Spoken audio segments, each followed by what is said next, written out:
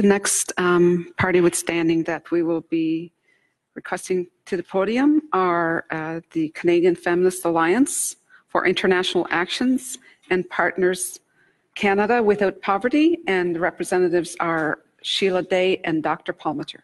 If you could step to the podium, please. Thank you.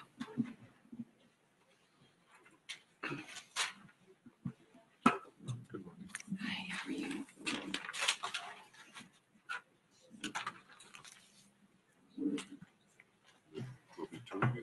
No, just one. Just one. Is it? Pretty good. Okay. Thank you.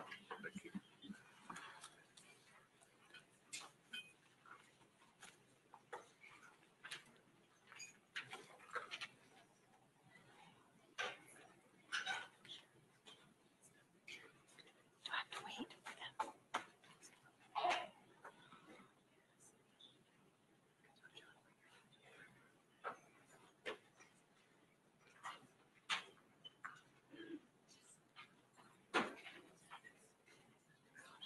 Yeah. Okay. Kwe Nindaluizi Pam Palmater. I'm from the sovereign Mi'kmaq Nation on unceded Mi'kmaqi territory in the Atlantic provinces. It's a privilege to be here on the unceded sovereign territory of the Algonquin Nation. I want to thank the elders for opening this in a good way, honor the medicines that are here, and thank you to Maggie Cywink and all of the families who have been advocating to get us to this place. I'm speaking today as the Chair in Indigenous Governance at Ryerson University on behalf of our partners, the Canadian Feminist Alliance for International Action and Canada Without Poverty. Together, we have standing as a group to appear before you and deliver our oral submissions, which will be followed up with our written submissions. We also wish to thank all of the Indigenous women and girls and their large community of human rights allies for their time, energy, hard work, and persistence to actually get an inquiry. It was a significant feat, and we honor and acknowledge the commitment of those women to protecting and advancing core, fundamental, and basic human rights of Indigenous women and girls to live a life that is free from racism, sexism, and violent misogyny. However, we cannot just pay lip service to Indigenous women and girls and families. They actually have a legal, fundamental right to the truth in law. The right to truth is actually recognized by all major international and regional human rights systems, the United Nations, inter-American, European, and African systems. It's a legal right. Families of victims of violence have a right to, quote, know the truth regarding the circumstances of enforced disappearances, the ongoing progress and results of any investigations, and to know the fate of their disappeared person.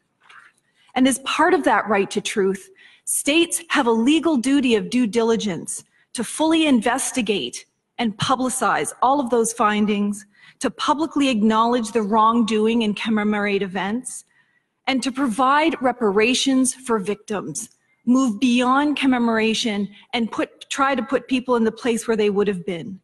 As the United Nations Secretary General Ban Ki-moon explained, knowing the truth offers individual victims and their relatives a way to gain some closure, to restore some element of dignity and heal. But getting to the truth of the victims and the families is not just a legal obligation. It is a fundamental part of all of our human dignity. And what is the truth of murdered and missing Indigenous women and girls? Well, the truth is, Canada is in the midst of a full-blown human rights crisis of its own making. Over time, colonizer-settler governments have literally built an infrastructure of violence that is maintained and sustained by laws and policies. It is a complex and interconnected system of laws, practices, policies, actions, and omissions that put us in this crisis. It treats First Nation, Métis, and Inuit women as lesser human beings who are sexualized, racialized, and treated as disposable. the message that Canadian society gets is that Indigenous women's lives are far less valuable. And it's all because of their gender and indigeneity. And this infrastructure of violence didn't evolve naturally. It's not an inevitable result of the meeting of two cultures. It was created and maintained by colonial governments and all of their agencies, and it is reinforced in every aspect of society. And that is very clear. It was to clear the plains, so to speak, to take our lands and resources while facilitating settlement and trade for their economic benefit. And our women and girls have paid the price. The infrastructure of violence remains firmly in place today and manifests itself in high rates of violence, exploitation, rapes, disappearances, murders, all experienced by Indigenous women and girls and even babies. And although all governments in Canada have agreed to the national inquiry and they've agreed that there is a crisis to be addressed, every single federal, provincial, and municipal government are still active perpetrators and perpetuators of the violence. And it doesn't matter how many programs they list or how many initiatives they list. They have not taken the steps to end violence against Indigenous women that is embedded in their systems. Of the known murdered and missing Indigenous women, just from the RCMP review, we know that there's 16% represented nationally. But in provinces like Manitoba and Saskatchewan, the rates are 49 and 55%. It shouldn't shock anyone in this room that those are the same two provinces that have the highest rates of kids in care, the highest rates of Indigenous women and girls in prison, the highest rates of police shootings of Indigenous people, and some of the highest rates of unfounded sexual assault cases. These things cannot be treated as individual issues. More often than not, these numbers, while shocking, don't tell the whole story, because Indigenous women and girls simply don't bring all of their claims forward. This is something we know. And of those that do to police forces, of those that do make it past the barrier of police who are resistant to investigate, they have patchy and inconsistent data, which makes it very difficult, if not impossible, for us to understand the true scope. We're essentially just seeing the tip of the iceberg.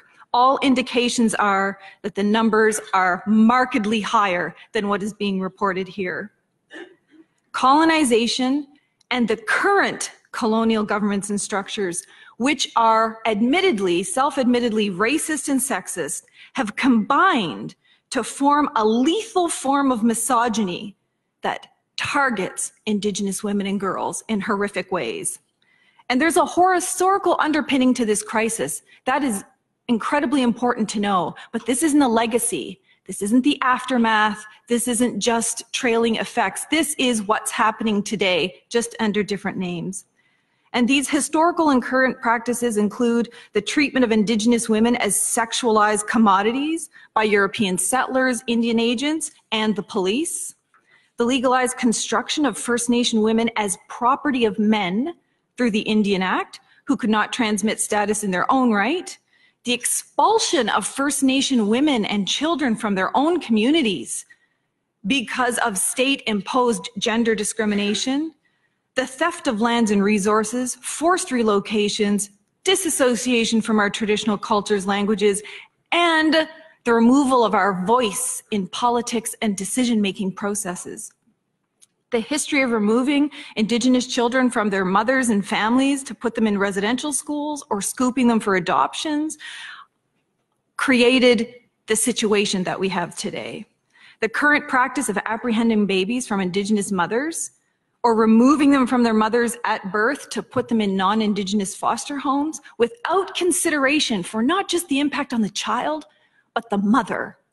And there is no worse form of violence that you could do to an Indigenous woman than to rip her children from her. Forcibly and coercively sterilizing Indigenous women in order just to access their kids in foster care, the underprotection and over-policing of Indigenous women and girls, sexualized violence by people in police and corrections who, when in custody, Indigenous women and girls are raped, beaten, harassed, and denigrated by state enforcement officials. The failure of the justice system to punish all of these perpetrators of violence unless they are a famous serial killer. But we have very few punishments for doctors, lawyers, teachers, social workers, next-door neighbors, and police officers. And this government-created crisis includes crisis-level socioeconomic conditions, which act as an effective blockade from Indigenous women and girls being able to escape violence. It leaves them with no options. And all of this has been created under Canada's numerous and infamous worldwide human rights laws. Few countries could actually claim that they have more human rights protections than Canada. Yet we have this crisis of murdered and missing Indigenous women. Over the last 70 years, Canada has put in a framework of numerous rights and rules, human rights and Indigenous rights, which are human rights. They exist in every jurisdiction. You can't discriminate on the basis of race and gender in anything. You have the charter right to equality, life, and security of the person. And even our constitutional Aboriginal and treaty rights are guaranteed equally between male and female people. In theory only. In practice, those laws are not enforced. This framework of rights includes international and regional human rights treaties and agreements that Canada has been ratifying since the end of the Second World War. Numerous human rights have been set out in the Universal Declaration of Human Rights that guarantees basic human rights to freedom, equality, dignity and rights, life, liberty, and security of the person, a standard of adequate living for health and well-being, medical care, and necessary social services. And these rights are internationally understood to be indivisible, interdependent, and interrelated. They've been further elaborated in numerous international conventions, including the Covenant on Civil and Political Rights, Economic, Social, and Cultural Rights, the elimination of all forms of discrimination against women, and the rights of the child and persons with disabilities. Canada is also bound by the Inter-American Declaration on the Rights of Man and the Charter of the Organization of American States. We could go on and on and on. These are things that Canada has signed on to and committed to. And most recently, Canada has said that it offers full support for the United Nations Declaration on the Rights of Indigenous People. And so the important thing about UNDRIP is that UNDRIP, the very first provisions of UNDRIP, incorporate and implement all of those international human rights obligations into UNDRIP. And that was a choice made by Indigenous peoples who were the ones that drafted UNDRIP to make sure that they, as individuals and collectives, get the benefit of all of those international human rights protections. That's important. The other thing that's important in UNDRIP is that the state has a legal obligation to protect Indigenous women and girls from all forms of violence and discrimination. And Canada has told the world at the UN General Assembly that the world expects Canada to adhere to UNDRIP and human rights standards, and we expect that we'll do that too. Well, what we expect is more than nice words, more than a counting of programs and initiatives and promising practices. We expect nothing less than the full compliance with the human rights protections for Indigenous women and girls that we chose to be a part of when we included those in UNDRIP. After all, this isn't about politics, it's not about ideologies, political parties, or popular opinion. This isn't an issue as to whether every single Canadian agrees that Indigenous women and girls have human rights. This is the law, and the issue is about whether or not Canada is abiding by the law. And our lives depend on it. And here's the thing. Canada already knows all of the problems, and they know all of the solutions. To not act, to my mind, is a crime. International human rights bodies have been calling on Canada to act on this crisis for more than 25 years. It's not like we just found out about this in the last couple of days. But despite all of Canada's good words, and despite all of the ceremonies they participate in, they have done very little to substantively stop the violence against Indigenous women and girls. Most of their initiatives are after the fact. The 2006 report of the Special Rapporteur on Violence Against Women said Canada has legal due diligence that requires governments to prevent violence in the first place, protect women and girls from violence that may be ongoing, punish those who perpetrate the violence, and make reparations, make amends for what has happened to Indigenous women and girls. In other words, if there is a specific group of women and girls that are known to be at risk to violence, like Indigenous women and girls, Canada has a legal obligation to set up effective mechanisms to prevent further harm going forward. And we know throughout this national inquiry how many of our Indigenous women and girls have gone murdered and missing, exploited, in prison or in foster care, just while we're talking about this. After FAFIA and NWAC requested thematic briefings at the IACHR, they launched an investigation into murdered and missing Indigenous women and found that we can't cherry pick recommendations. You have to have a comprehensive, holistic approach, and that you will never be able to address violence unless you address all of the root causes of it. This includes past and present institutional, structural, and legal inequalities faced by Indigenous women, the dispossession of our lands, and the devastating social and economic marginalization through effective measures to combat poverty. Nothing less will address this violence. In 2015, CEDAW issued a report finding that Canada had committed grave human rights violations against Indigenous women and girls. Canada, not Mexico, not the other countries that people look to when you talk about disappearances of Native women, but Canada, because it failed to establish legal protection of their rights, failed to refrain from engaging in ongoing acts of discrimination, and failed to take every appropriate measure to eliminate discrimination against Indigenous women. The CEDAW committee also found that Canada has engaged in systemic, multiple, and long-standing violations of all of the human rights of Indigenous women and has breached all of its obligations in international law. There is not a single human rights obligation that Canada has not breached when it comes to Indigenous women and girls, and that's quite a record. Even here at home, Canada's own Auditor General found that consistently, Canada fails to implement the recommendations that would make the most profound differences and improvements in First Nations lives. Instead, they cherry pick. Let's have a new computer program. Let's do some new reporting. But they continually fail to improve their lives. There's a recurring theme here in our submission.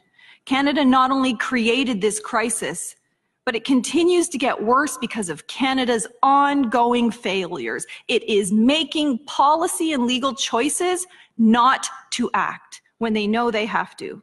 The crisis of murdered or missing has always been about Canada's failures. It has never been about any inherent vulnerabilities on the part of Indigenous women. Indigenous women and girls are strong, resilient, and powerful people. We are grounded in the love and wisdom and beauty of our cultures and our ancestors. We're the heart of our nations. And while many have tried to lay the blame on the victims for engaging in so-called high-risk lifestyles, we know from the statistics that the highest risk to an Indigenous woman or girl is being born female and being born Indigenous. That's the high-risk lifestyle they have. And this crisis stems from Canada's racism, sexism, and discrimination against Indigenous women, which directly causes their disadvantage and marginalization. Canada has sent a clear message to everyone in society that Indigenous women and girls are less worthy, and society has heard the message. Perpetrators of violence target Indigenous women and girls for 3 reasons. They are Indigenous, they are female, and they can. They have a near 100% impunity rate for things like human traffickers.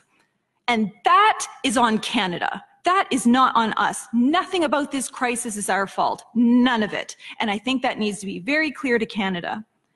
But the impact of Canada's failures is significant and profound. And we don't have the time to go through all of it, but we have some examples. Sex discrimination in the Indian Act has been with us since 1876, which has targeted Indigenous women for exclusion from their communities, including their descendants, and treated them as second-class citizens.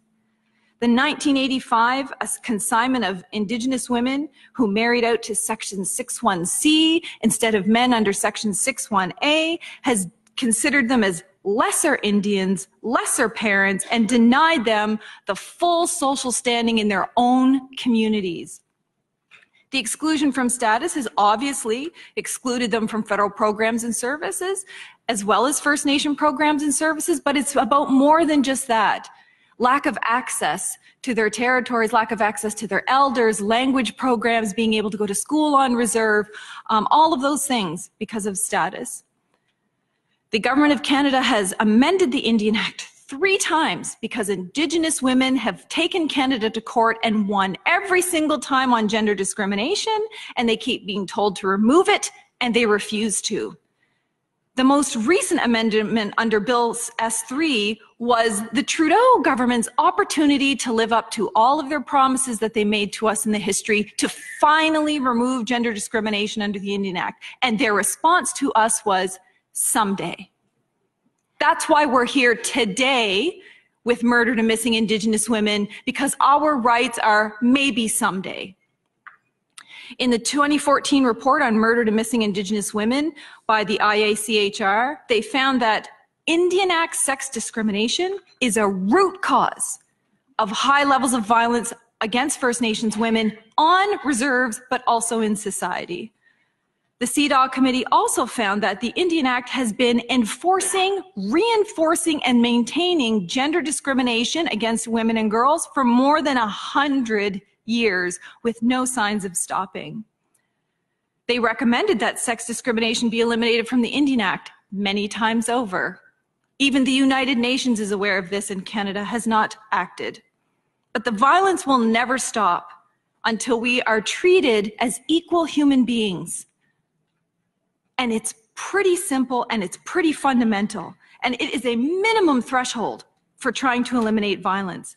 But because of all of this, Canada has also created gross socioeconomic conditions at rates much higher than the Canadian population and grossly disproportionate to Canada's wealth. It's one of the wealthiest countries in the world, but it's Indigenous wealth that we don't have access to. A shocking 1 in 4 Indigenous children live in poverty. 60% of First Nations kids living on reserve live in poverty, but in provinces like Manitoba, that's a staggering 76%. Instead of improving, poverty rates continue to grow worse for First Nations children year after year. And it's directly related to the poverty of their Indigenous mothers. 1/3 of Indigenous children live in homes headed by single Indigenous mothers, and statistically, they're more likely to be poor. They suffer from high rates of lack of access to water. There's more than 174 drinking water advisories as of May 2018, despite all of the promises to remove them. 28% live in overcrowded housing, 43% are in need of major repair, 15% should be condemned, and upwards of 90% of all of the homeless people that live on the streets are Indigenous peoples, many of them Indigenous women and children who don't dare ask for help, or their children will be taken from them. In terms of health, Indigenous women and girls have the highest rates of mortality in Canada, 6 times the national average. And they have the highest rates of heart disease and stroke, when in Canada, the rates of heart disease and stroke are actually declining. If we acted today, if Canada meant any of its fluffy words, and we did all of this today, it would take 28 years to close the education gap, 63 years to close the income gap. So to say this is urgent is an understatement. Indigenous people suffer 10 times higher the suicide rate, but Indigenous women specifically have the highest rate of suicide attempts, and the number of kids in care have even higher suicide attempts. And this crisis level impoverishment of Indigenous women and girls is linked to their historic and ongoing dispossession from their lands and resources, and ongoing breaches of their Aboriginal and treaty rights and title. Despite the fact that they have constitutionally protected treaty rights to fully funded education, healthcare, and even critical provisions like food, clothing, and income supports. Treaty 6 specifically provides emergency relief in times of poverty. And we've been in times of poverty since contact now. Treaties 1 and 2, the Treaty Commissioner promised that the Crown would provide, through the treaties, a future of promise to live in comfort and live and prosper and provide, just like the white man, for all future generations. We are nowhere near that. And despite the many calls by First Nations under their treaties for aid in this urgent situation, none has come, especially when it comes to Indigenous women and girls. And the former Special Rapporteur for Indigenous Peoples, James Anaya, said very specifically in 2014, it is difficult to reconcile Canada's well-developed legal framework and general prosperity with the human rights problems faced by Indigenous peoples in Canada that have reached crisis proportions. Year after year after year, people who study what's happening in Canada note that it's a crisis, but no crisis level action is taken. It's the same old programs and initiatives. Poverty and marginalization prevent Indigenous women and girls escape from violence. Nothing short of a radical and targeted intervention that is crisis level is needed to address these socioeconomic conditions for Indigenous women and girls. But all of it is tied together. If we look at how socioeconomic conditions literally feed the child welfare system. And the child welfare system is itself a pipeline to murdered and missing Indigenous women and girls. Then we know just how critical it is. With every policy decision, Canada is killing our people. Indigenous kids in foster care experience higher rates of sexual and physical abuse. It's a direct line to youth corrections, increased risks of sexual exploitation, human trafficking, and sexualized violence in general. We know that Indigenous women and girls make up no less than 50% of all human trafficking victims nationally, and those rates increase when you look at it on a provincial basis. And the police have long recognized that human traffickers target foster children and group homes. Yet where is the corresponding emergency action to provide protection? Indigenous children in foster care are more likely to end up in youth corrections than they are to complete high school. This not only diminishes their life chances through no fault of their own, but it also diminishes the life chances of mama, because little concern is ever given for Indigenous mothers in these situations. Indigenous mothers who lose their children are far more likely to suffer from anxiety, depression, substance abuse, and suicide. There is an insidious link between child apprehensions and forced and coerced sterilization of Indigenous women. At every turn, Canada's targeting of Indigenous women targets our life-giving abilities and our bodies. Governments in all jurisdictions, every single one, are guilty of discriminating against Indigenous women and girls and committing this violence by removing thousands of children from mothers, families, and communities, underfunding child welfare services on reserves, using funding formulas that incentivize removing children, failing to provide adequate prevention and supportive services to Indigenous families and to Indigenous kids in care, providing higher rates of financial and other supports to non-native foster parents than to the actual parents to whom these children are a part of. No equivalent amount of funding or supports for Indigenous birth mothers, grandmothers, aunties, cousins, community people that take in foster children. Apprehending babies at birth instead of taking care of their babies? How can you be presumed to be guilty? A fundamental aspect of our law is innocent until proven guilty. You have hardly committed a crime by having a child, but for Indigenous women and girls, the Canadian state determines whether or not we're worthy enough to have children. They force and coerce and bully Indigenous women into sterilizations. They treat Indigenous mothers whose children have been taken away in discriminatory, denigrating, and disrespectful ways to such an extent that many Indigenous mothers won't even fight because they are treated so horribly by the system. Failing to protect Indigenous girls in state care from physical and sexual abuse.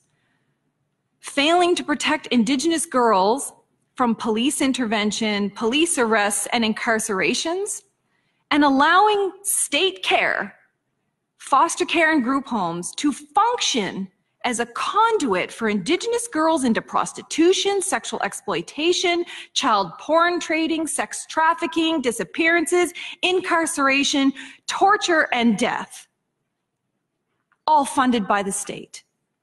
This is nothing short of genocide when considered under the standards of the UN Convention on the Prevention and Punishment of the Crime of Genocide. But it gets even worse, because who do you call? Who do you call? And the last people I would call would be the police forces in this country. There is a long and documented history of racism and abuse towards Indigenous peoples, not just in the justice system, not just systemically, but by individual men. In 1989, the Royal Commission on Donald Marshall prosecution said that the justice system failed Marshall at every turn because he was Native. The Aboriginal Justice Inquiry said the justice system has failed Manitoba's Aboriginal people on a massive scale. Helen Betty Osborne was abducted, beaten, and murdered because she was Indigenous and a woman, and because they could. The 2004 Saskatchewan report says that racism in policing is a major obstacle to healthy relations with First Nations. The Ipperwash Inquiry said cultural insensitivity and racism is not restricted to a few bad apples, that it is widespread in the Ontario Provincial Police. But here's the thing, racism in policing towards Indigenous women and girls creates problems not just of over-policing and under-policing, so higher rates of arrests, incarceration, excessive use of force, disproportionate numbers of deaths in police custody, but they also fail to call when come when called in emergencies or domestic violence. They fail to open up investigations, or they do incomplete or incompetent police investigations. Of all the people killed by police in Saskatchewan, 63% are Indigenous, yet they only represent 15% of the population. The number's 58 in Manitoba. In provinces like Quebec and Nova Scotia, Indigenous peoples killed by police are 10 times their proportion of the population. But for Indigenous women and girls, racism in policing is compounded by sex discrimination and how sexual violence against women is viewed and treated by police officers just in general. We know that in Canada, more than 20% of all sexual assault claims are dismissed as unfounded or baseless. 7 provinces or territories have unfounded rates between 25% or 32%.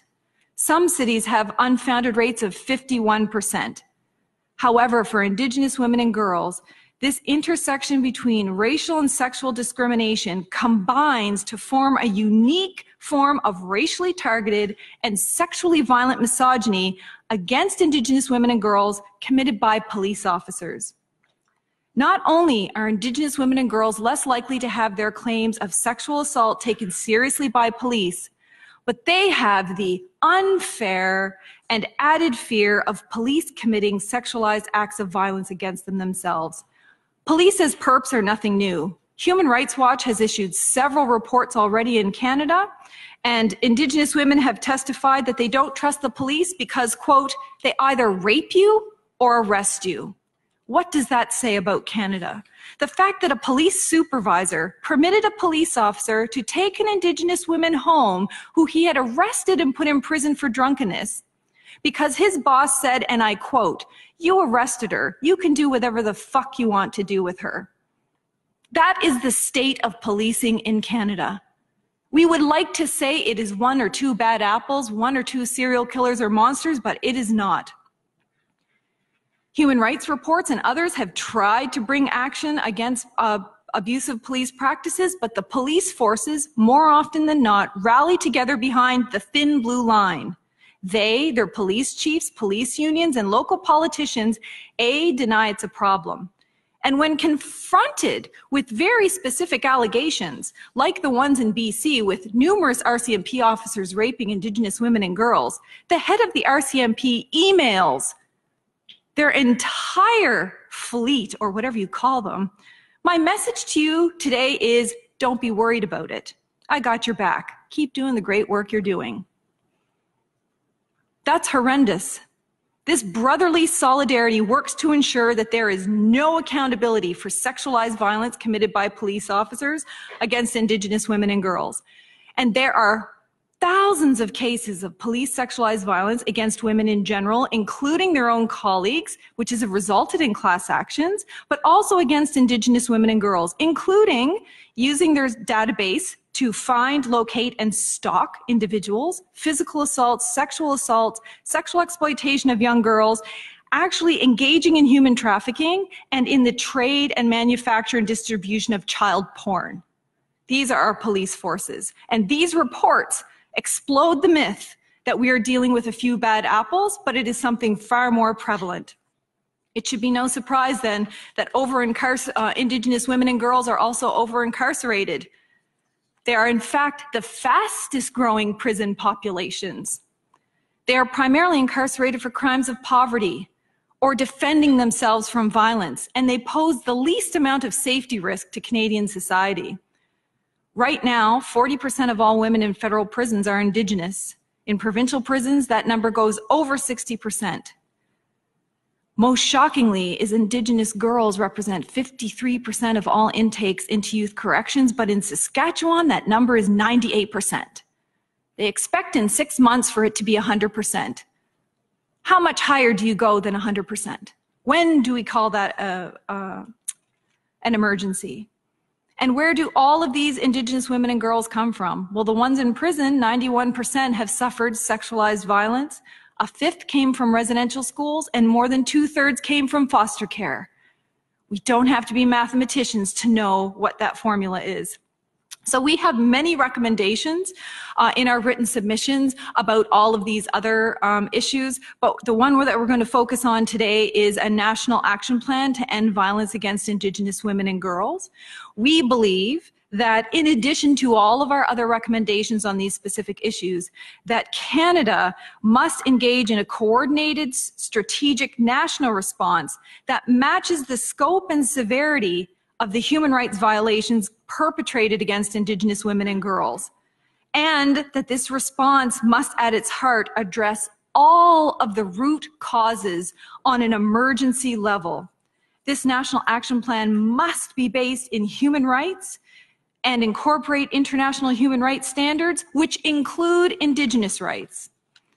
This plan must ensure a maximum available resources dedicated to enhancing current programs and services and establishing new ones. It must set measurable goals for improvements in all socioeconomic indicators and justice system indicators, and most importantly, violence indicators. Clear timelines must be attached to all of these goals. We cannot have a national action plan that is about objectives and aspirations. There must be measurable progress. It must account for differences in realities between First Nations women living on and off reserve, Métis and Inuit women. And because the federal government is the national government, they should use funding transfers to provinces and territories which are legally conditional on the implementation of all of these plan elements and their legal commitment to engage in coordinated strategies, public reporting, and monitoring. It must also include substantial needs and Indigenous rights-based funding to Indigenous women's service groups and their home communities and governments to implement human rights in their own communities and address these issues, including Indigenous rights, and be full partners in any solutions at the national and regional level. No tables, no advisory groups, no consultants, no research assistants, but Indigenous women need to be at the table in equal partnership making the decisions.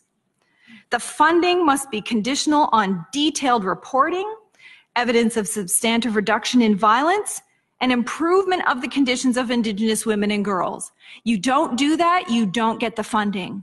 Right now at Indian Affairs, they fundamentally breach their only mandate every year, yet they still get paid to do the same thing. Their mandate is to improve the social and economic conditions, and they have failed that every year since existence.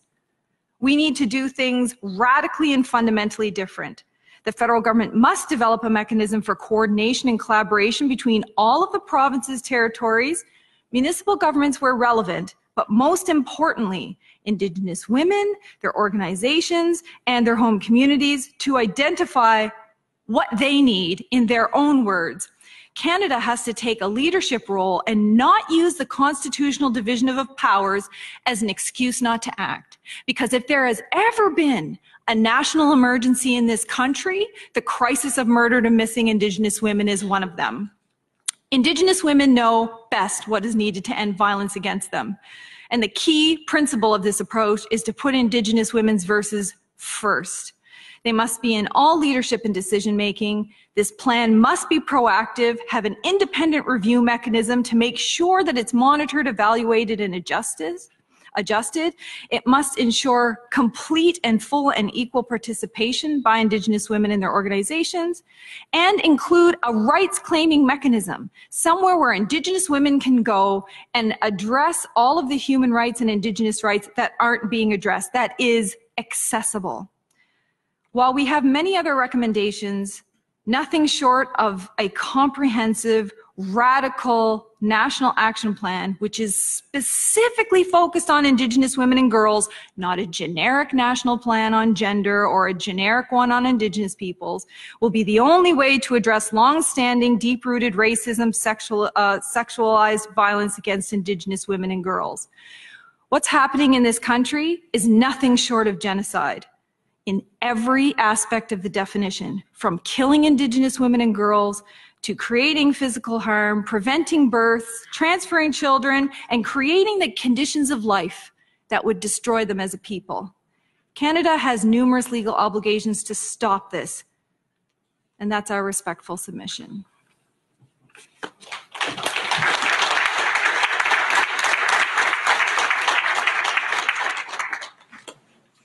Commissioners, do you have any questions?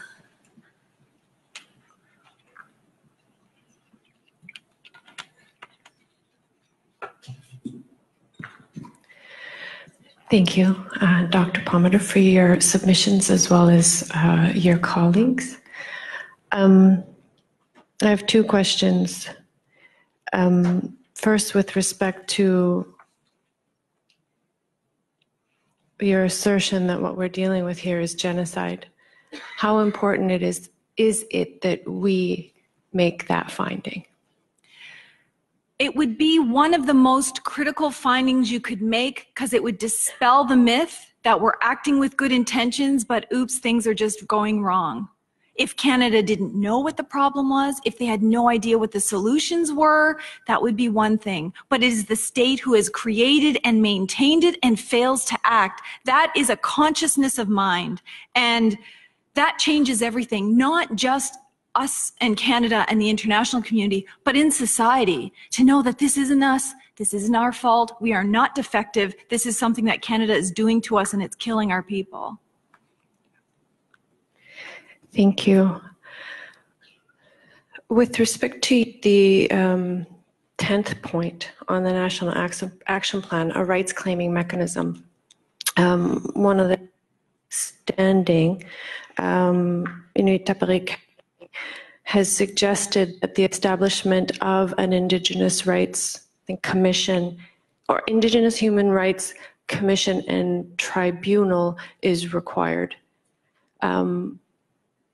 Is that something that they've submitted a proposal to the government with respect to the implementation of UNDRIP, and that was a key element in their proposal. I'm not sure you're familiar with it, but it outlined the need for that, and that submission resonated with your submission. And I was wondering if you had thoughts on the establishment of such a body.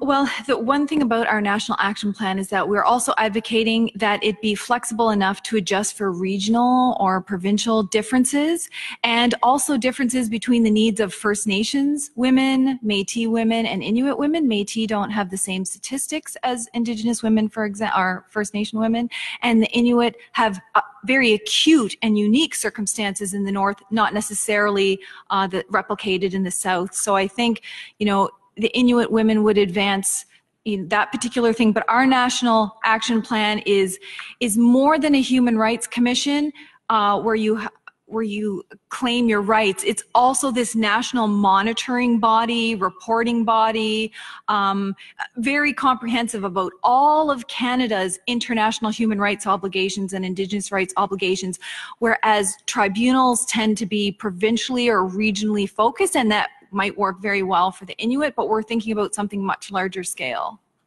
I believe the proposal is a national tribunal as well. Okay. Because you stated very eloquently, and we've heard it everywhere, who do you call? Where's the recourse? Where is the recourse? So I look forward to reading more about the rights claiming mechanisms in your submission, and thank you very much. Thanks. Dr. Palmater, I don't have any further questions at this point. I just want to say thank you very much for your submissions, and I want to acknowledge your colleagues that are with you as well today. Thank you. Miigwech. I too want to thank you, but first to thank you on behalf of Commissioner Audette, who has made it very clear to me that I am to say thank you for your very, very eloquent submissions. She said also she's anxious to read your submissions. Okay. She's dictating to me right now. Oh, okay. Via text. And I'm translating at the same time.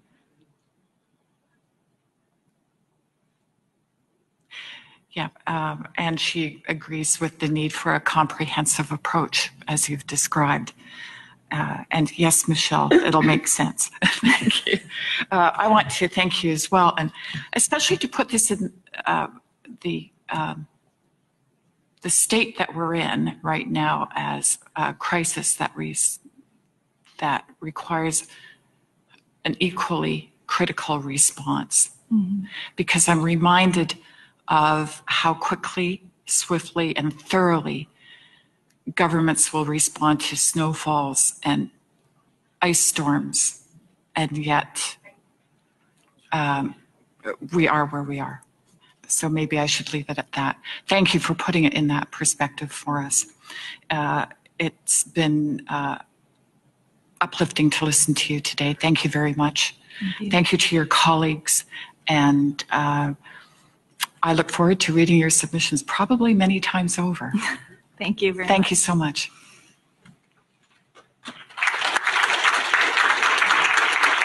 It was brilliant. Chief Commissioners, we'd like to request a lunch break at this point, but again, if I could just address one housekeeping issue.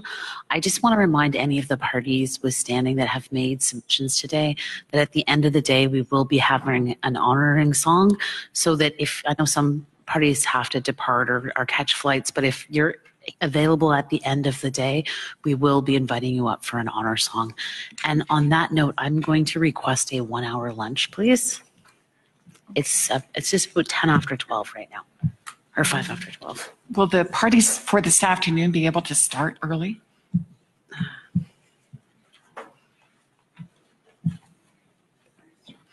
Yeah, no, I'm looking at Charlie. Yeah, I see them nodding. Yeah, definitely. The first party up has just indicated to us that they will be available to start it from once we come back from lunch. So if I could request lunch, it's till 1:10 for 1 hour. Let's say 1:15. It's an even number. Okay, thank you. 1:15.